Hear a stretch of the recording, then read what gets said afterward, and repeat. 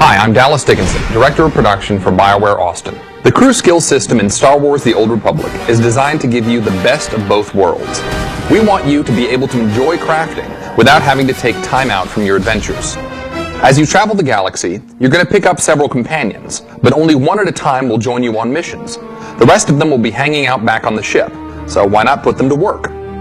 There are 3 different kinds of crew skills: gathering skills, crafting skills, and mission skills. Gathering skills involve you or your companions collecting resources and information. Things like biometric analysis and scavenging.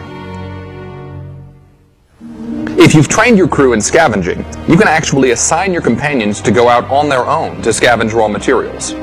This doesn't mean you can't do it yourself also. If you come across some salvageable material, you can pick it up yourself. Or you can have the companion traveling with you pick up the material while you keep fighting. You can then take the scavenged materials back to your ship and give them to another crew member to start crafting. You can choose from a few different crafting skills. If you've chosen to specialize in armor mech, your crew can create armor at the workstation on your ship.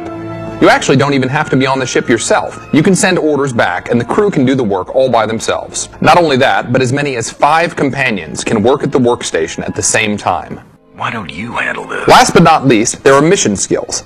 These involve sending your crew members out to act on your behalf, doing things like trading or engaging in diplomacy. Sure thing, boss. You assign these missions simply by opening the interface and designating which crew member you want to send.